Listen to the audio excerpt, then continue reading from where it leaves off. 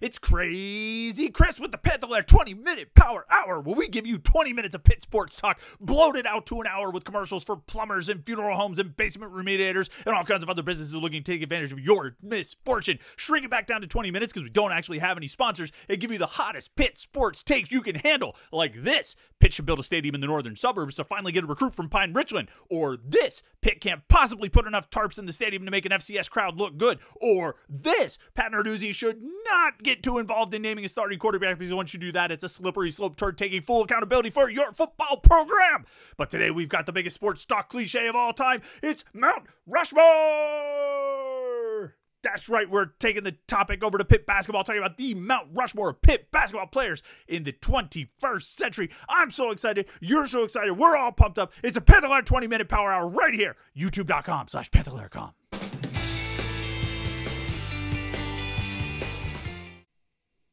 Holy cow. All right, so my headphones aren't even plugged in. Get this out of here. Take the hat. We don't need a hat, right? Oh, no. Bad hair day. Maybe we'll keep the hat on. We'll keep the hat on to stay at least a little bit in our sports talk Limp Bizkit phase. It's the Morning Pitt. It's youtube.com/Panther-Lair.com. I'm Chris Peak from Panther-Lair.com, Panther-Lair.com, Pittsburgh.rivals.com. And I figured if we're going to do a Mount Rushmore episode of here on the Morning Pitt, I had to at least acknowledge the fact that we're dipping into the most cliche of sports talk cliches in doing so. But what can I say? It's a topic that's been on my mind. It's something I've wanted to talk about. And so I said, well, we're going to have to talk about it on the Morning Pitt. But at the very least, we can make a joke out of it before we dive in to actually talking about it seriously. Or at least as seriously as we talk about anything here on the Morning Pitt on youtube.com/Panther-Lair.com. You know the things we always ask you to do: like this video and subscribe to our YouTube channel, youtube.com/Panther-Lair.com.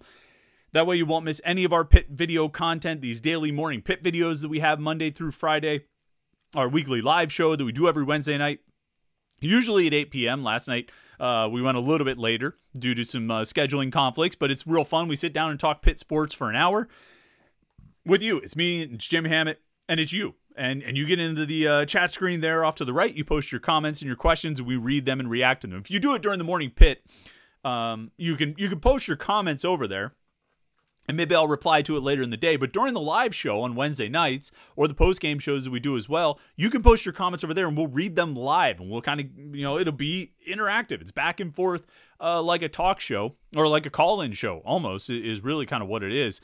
And it's a lot of fun. It's fun to have those conversations with you guys. I say something stupid, or Jim says something insightful, and you want to react to it, you want to respond to it.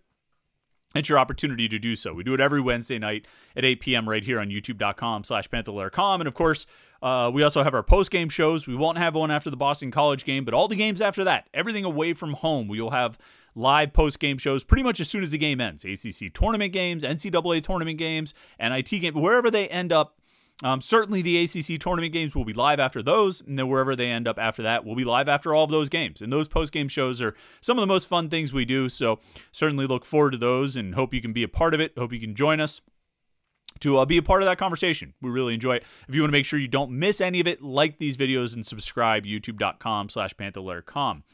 And then, of course, the website, Panther-Lair.com, Pittsburgh.rivals.com, the most comprehensive source of Pitt sports news on the internet, football, basketball, and recruiting. You can find it all at Panther-Lair.com, and message boards to interact with hundreds and thousands of other Pitt fans. There's a lot of hot Pitt sports takes on the message boards at Panther-Lair.com, and some of them you can agree with, some of them you can disagree with, some of them you can just ignore, which is always an option.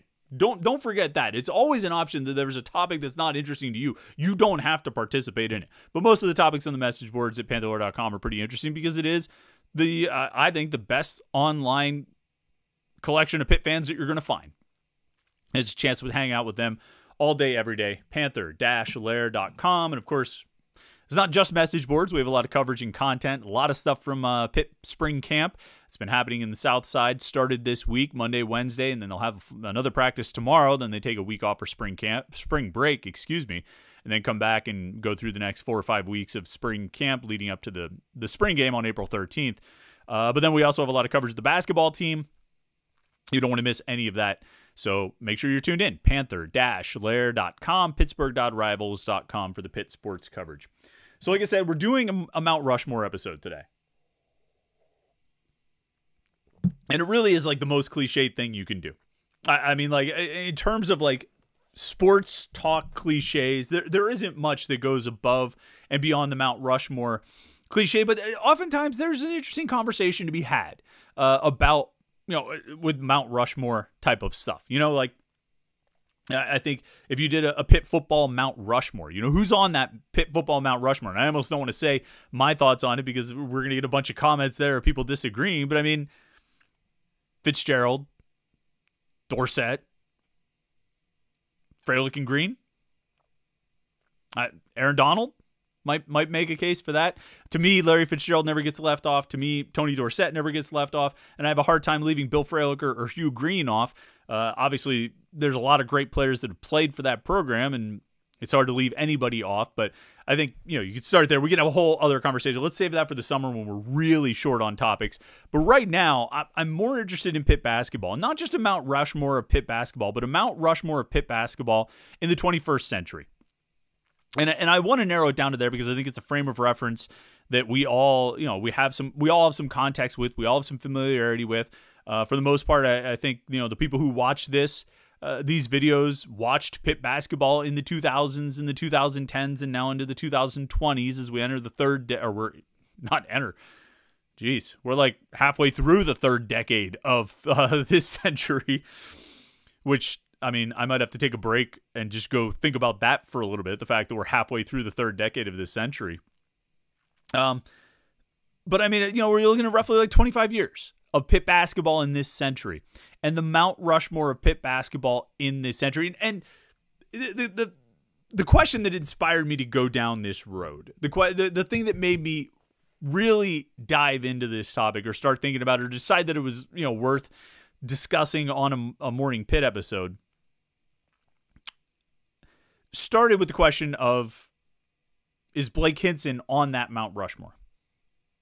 I mean, we're at a point right now. I think, and I decided I should talk about this now, just in case he goes out on Saturday against NC State and lays an egg. But I mean, he's fresh off just another incredible performance, against Florida State. He played really well at Boston College. Had like the quietest 19 points you're going to ever see. He had the 41-point game against Louisville. I mean, he's averaging since that Duke game.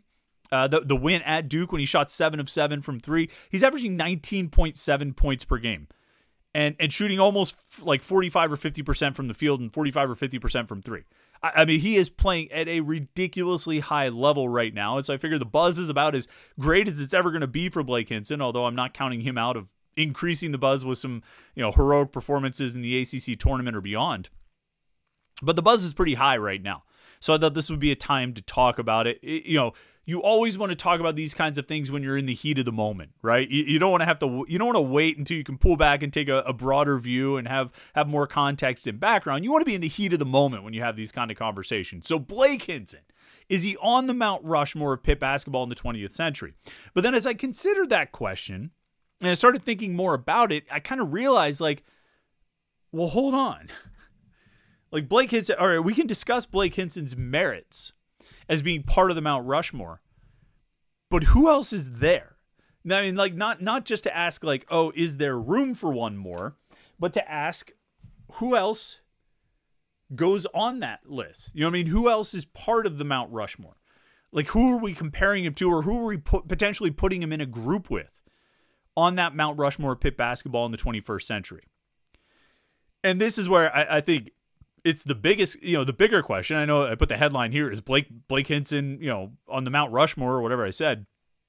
But I mean, there's a bigger question or another question I think you have to start with of who is on that Mount Rushmore? Who are the other obvious candidates? Like I said, with football, to me, like Fitzgerald and Dorsett, I mean, those are for sure guys. Like we can haggle Bill Froelich versus Aaron Donald or Hugh Green or whoever, but like those two guys, 1 and 33, to me, I mean, Larry Fitzgerald's maybe the greatest college football player I've seen in my lifetime.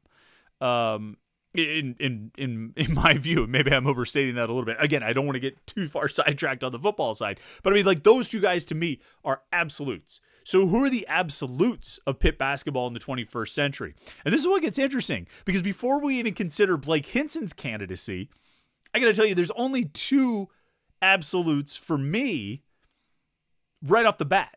Yeah, so I guess I'm saying there's plenty of room for Blake and somebody else. We got to figure out who that is. But to me, there's two absolutes right off the bat. If you're talking about Mount Rushmore of Pitt basketball in the 21st century, the two guys that are definitely there. Let's see, if this was real sports talk, we would take a commercial break right now, but we're not. I don't think we are. I hope YouTube didn't insert an ad right there. The two guys, Brandon Knight and DeJuan Blair. Like, period, point blank, no questions asked, not even a hesitation. You asked me to name the two most important Pitt players of the 21st century, both in their ability on the court, what they represented, and what they meant to the program. Those two guys, boom, boom, right off the bat. And I can't order them. Although if I did, it would probably be Brandon Knight first because of what he meant, not just on the court, but in terms of what he meant to the team and the program. But I mean, DeJuan's not far behind. Those two guys to me are absolutes. And they're absolutes for a few reasons. Number one, they were great players on great teams that enjoyed great success. You know, like there's, you have to start there. You know, you can't have, you know, you have to have that. You have to have that as a baseline of great players on great teams who enjoy great success, right? Or just great players who enjoy great success. You have to have that as a baseline. And Knight and Blair had that. But they went beyond. They went beyond because Knight and Blair both very much represented their teams and represented the spirit of their teams. And they were the embodiment of their teams and what made their teams great. I mean, you could make a case, and I have, and I would, and I will continue to, that Brandon Knight is the face of Pitt basketball's resurgence at the beginning of the 21st century. And there was some success when Ben Howland first arrived, but Brandon Knight was really the guy. He was the face of that team.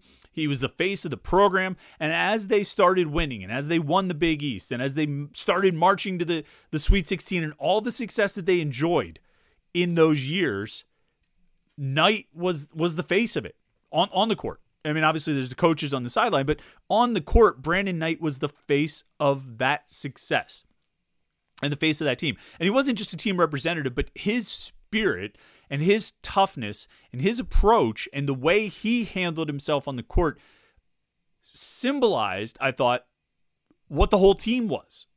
You know, and it kind of, he embodied that team's spirit.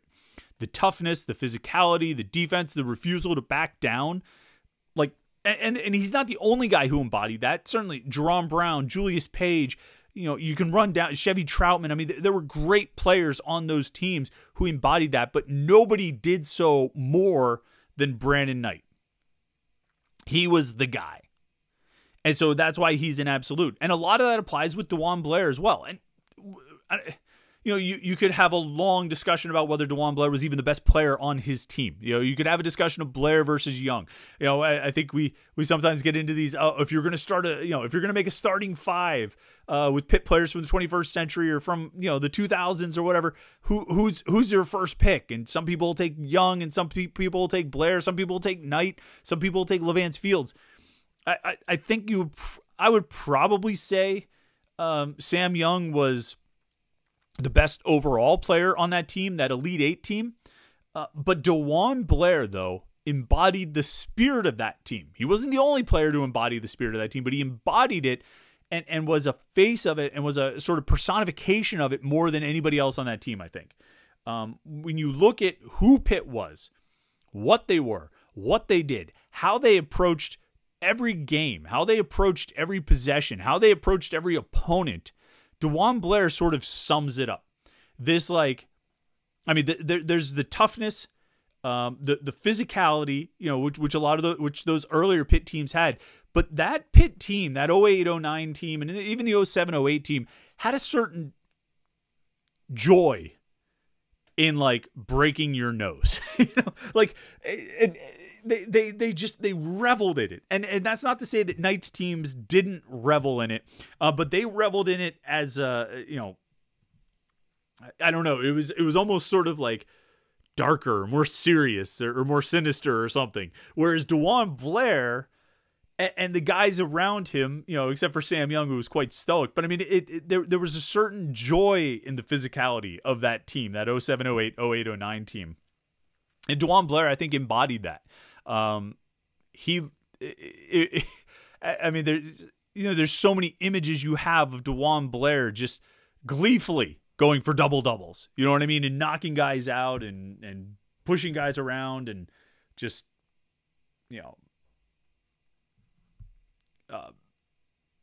just being DeJuan, and he was, like I say, I think he embodied that spirit of that team more than anybody else.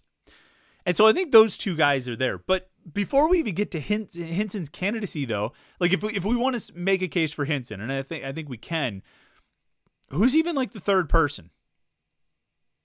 Like, who else do you put on there that rises above? And that's not to say there aren't other great players. Jerron Brown, Julius Page, Chevy Troutman, Sam Young, Levance Fields, Carl Krauser, Brad Wanamaker, Lamar Patterson, Justin Champagnie, Jamel Artis, the guys last year, Nelly Cummings and Jamarius Burton. Even if Cummings was only here for a year and Burton was only here for a couple years, I mean, those guys embodied it, But, like, who rises above the rest?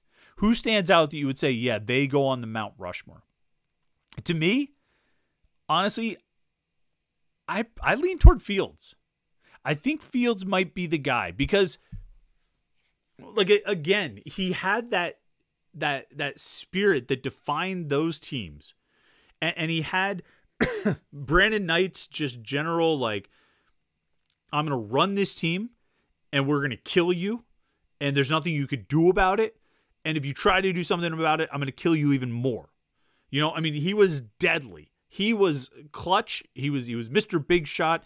And you know what the best thing is about Levance Fields?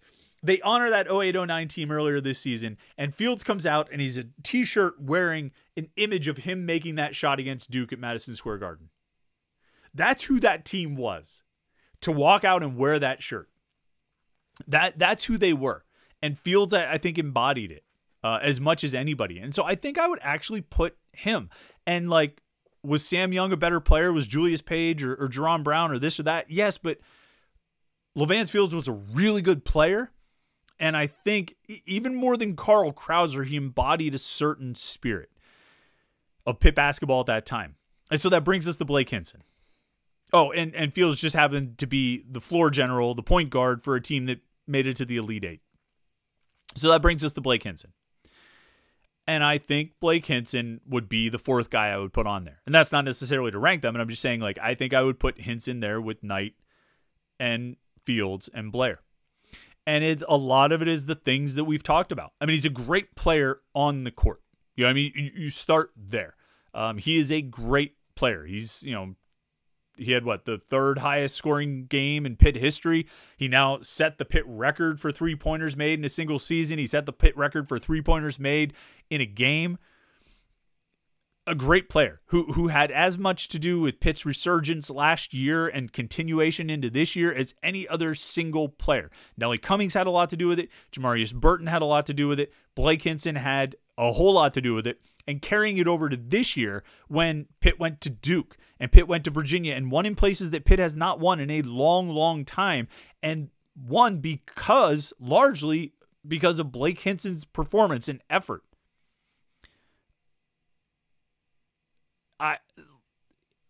I think he's the most important player of this resurgence under Jeff Capel. And I think, even beyond like the threes and what he's able to do on the court, it's embodying a certain spirit. This team has Blake Hinson's personality, that ability to be loose, to be fun, to play, to enjoy basketball, to love basketball. And then also be willing to, cut your heart out, and nail a dagger. There's a certain mix of a killer instinct and sort of gleeful love of hoops that Blake Hinson embodies, and I think the rest of the team picked up on it last year, and I think he is, if there's been one biggest impact on those younger guards, I think it's that. I think he's picking up on the way Blake just genuinely loves what he's doing, but that doesn't allow him to be unserious about it. And he goes out and kills teams. And, just like Levance Fields had the shirt with him hitting the shot against Duke, I hope that one day, 15 years from now, Blake Hinson comes back to Pitt at halftime wearing a shirt with him standing on the scorer's table against Duke. Like, it's that same kind of thing. It's not just what they do on the court, although they are some of the best players in Pitt history, but it's also what they mean to the program, how they embody the spirit of the program, how the personification of who their teams are. And then you throw in, what Pitt has been able to do the last 2 years, largely on the back of Hinson's contributions. I'm putting him on it. I'm putting him on the Mount Rushmore of Pitt basketball in the 21st century. What about you? I think we can have a good conversation about this. I think it'd be fun to talk about it. So let me know what you think. Is Blake Hinson on the Mount Rushmore of Pitt basketball in the 21st century? And are the other guys Brandon Knight, DeJuan Blair, and LaVance Fields? I think they are. What do you think? Let me know in the comments. Let me know on the message boards at Panther-Lair.com. Let me know on Twitter or anywhere else you want to tell me I'm an idiot. Certainly an idiot for the way this episode opened, but hey, we got to have fun every now and then. No disrespect to our friends in sports talk media. Listen, if there's somebody in sports talk who happened to watch that opening and thinks, I'm not making fun of you. It's the other guy. I promise. All right, make sure you like and subscribe to youtube.com/Panther-Lair.com and check out the website Panther-Lair.com, Pittsburgh.rivals.com. We've got the Morning Pitt mailbag tomorrow, so make sure if you have a question about Pitt football, Pitt basketball, Pitt recruiting, or anything else, you post your question in the thread on the Between Fifth and Forbes message board, and we will answer as many of those as we can. Thanks so much for tuning in today. We appreciate it. Like and subscribe, and we will catch up with you tomorrow for the Morning Pitt mailbag right here on youtube.com/Panther-Lair.com.